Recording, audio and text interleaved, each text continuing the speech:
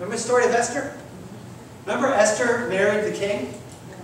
And there was a decree that all the Jews were going to be killed on a certain day. And Esther had to go in front of her husband, who was also what? The king. Now, because she was the queen, did she have the right just to step in front of his throne? No. Oh, she had to make an appointment, right? You gotta love that. Oh, let me see if I can pencil you in. But there was a serious situation that needed to be dealt with right away. And so she fasted and she prayed and she went before the king, realizing that if he didn't want to throw or the scepter to her, she would what? She would die. This is an earthly king. But God tells us that we, through Christ, can come boldly, and each time we come, He tells us, oh, talk to me. That's the God that we serve. Amen. So let's look at this verse again. Let us therefore come boldly to the throne of grace, that we may obtain what? Mercy, and find what? Grace to help in our time of need. That's Hebrews 4:16. Turn with me to Galatians 5:16.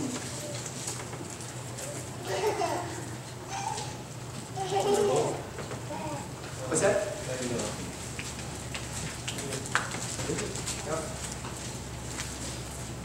Galatians 5:16. But I say then, what? What's that next word? Walk in the Spirit, and you shall not do what? Fulfill the lusts of the flesh. Verse 17, for the flesh lusts against the Spirit, and the Spirit against the flesh, and these are contrary to one another, so that you do not do the things you wish. But if you are led by the Spirit, you are not under the law. Now the works of the flesh are evidence, and it goes into what they are, and all these bad things. And he tells us that if you walk in the Spirit, can you actually have victory over all those fleshly things? Yes. How do you walk in the Spirit? Say it loud. Allowing the Lord to take control. So this is the $68,000 question. How do you walk in the Spirit? TDOG. Total dependence on God. Listen, you want to know why Jesus hasn't come back yet? It's because we haven't got the victory over all these things that Paul lists there. Right? And because we sin and we confess our sins, and He is faithful and just to forgive us our sins, He's up in the sanctuary ministering for our sins, right? So if we want Him to actually come back, He's going to have to step out of that sanctuary. Which means He can't minister for our sins anymore. So what's that telling you?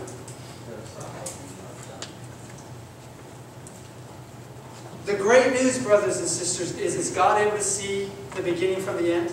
Yes. Is God able to see the future? Yes. Is His ability to see accurate and clear and true? Yes.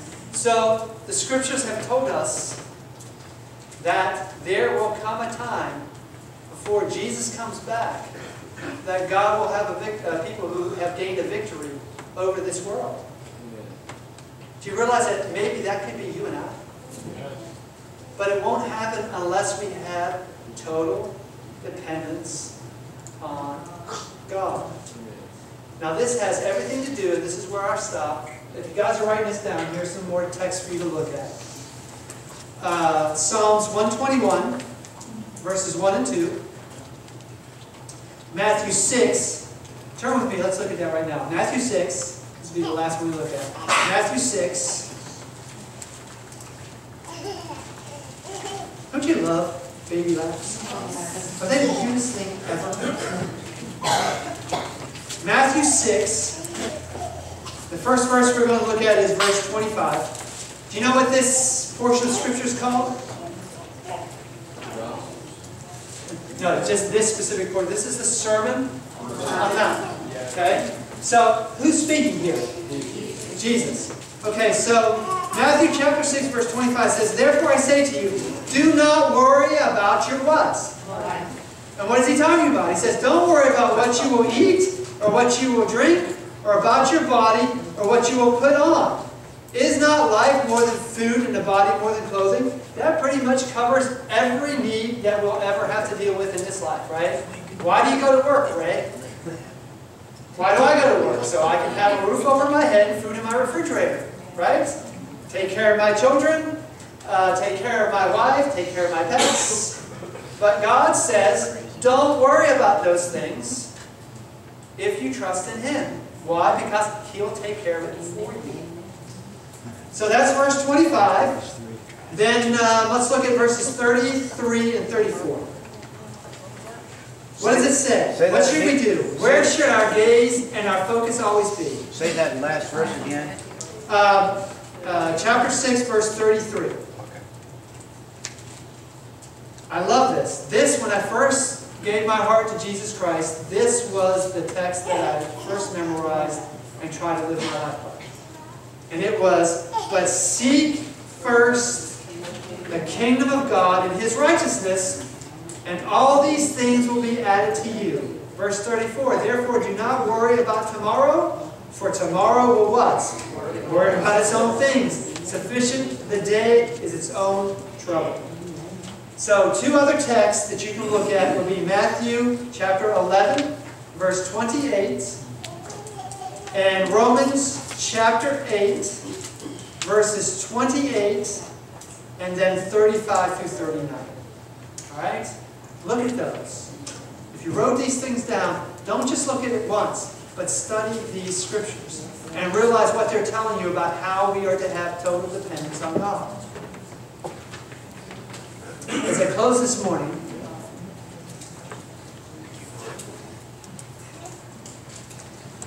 I bring all this to you because I want you to think of a few things. One, Jesus had to do what to do all the miracles He did? He had to depend on His Father, right?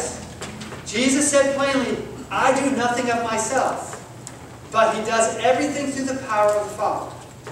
So we are told that Christ is the vine, we are the branches. Without Him we can do what? Nothing. This, brothers and sisters, is the difference between having faith in Jesus and having the faith of Jesus. For weeks I've been building up to get you to this point to help you understand there is a difference. And what the Adventist Church brings to the Protestant Reformation and to the world today is this difference of having faith in Jesus or having the faith of Jesus. Do you want to meet Jesus after you die? Or do you want to meet Jesus while you're still alive?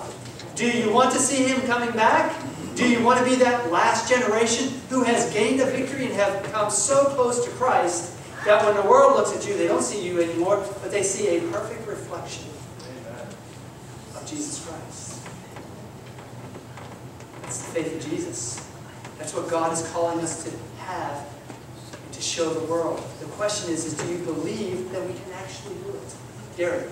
Well, one of the things, this strikes home to me. I've been reading Desire of Ages, a chapter on Calvary. That's a new thing I like to do. It's every day. Okay. And one of the main things that it brings out is Christ is on the cross.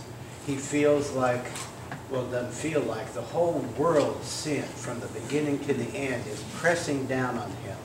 The divine presence of His Father God has been withdrawn from Him, and He feels alone. He can't look, as they put it, see through the portals of death. Yes.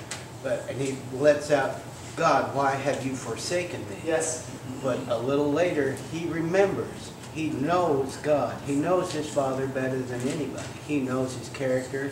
He knows all the aspects. But this is a point I think is important.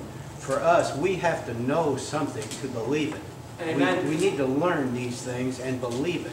Well, finally, Christ realized what His Father was through His life. And He just says, not my will, Lord, but yours. He knew He could trust Him. He knew He could count on Him 100%. And He let Himself go, let Himself be His soul be taken up.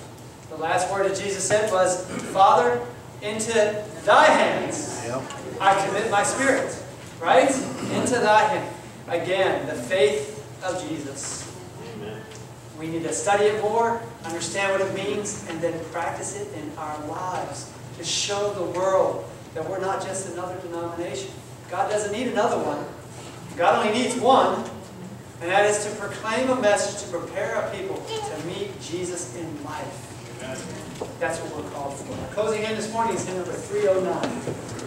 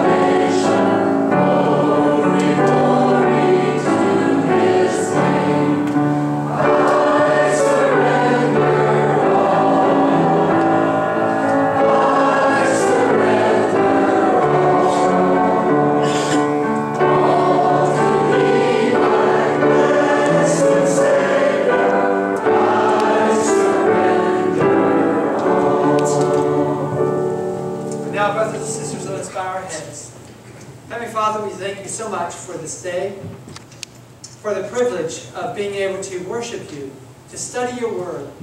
Father, what I pray is that you help us to understand how to totally depend on you. I pray that you help us not to just be hearers of the word, but Father, I pray that you will work in our lives and in our hearts that we may be doers of your word. Father, we talk about it, we sing about it, we pray about it. Just pray that you help our hearts to truly, truly want to see you come back and come back soon. Father, I pray that you will find a people here in New Smyrna, that you can pour out your Holy Spirit, that the latter rain may come and refresh us, that the loud cry can be given, and that this work will be completed and Jesus can come back. Father, that is my desire, and I pray that it will be our desire as a congregation, that we will live to see the latter rain poured out, that we will give the loud cry through the power of your Holy Spirit. For this I ask and pray in Jesus' name. Amen. Amen.